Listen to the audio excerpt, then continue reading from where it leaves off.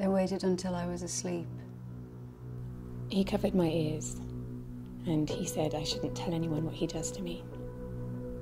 I was scared, and I started screaming. I was raped. I felt a lot of pain. They didn't believe me. I was so shocked I couldn't describe. He said that if I dared tell anyone, he would slaughter me. I couldn't believe that such a thing could happen to my child. My name is Diana, and I was 11. My name is Halima, and I was 16. My name is Miriam, and I was 17. My daughter is Zayana. She was 11 years old.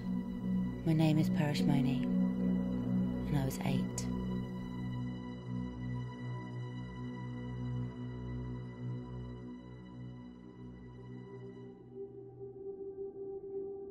I managed to escape and save my life.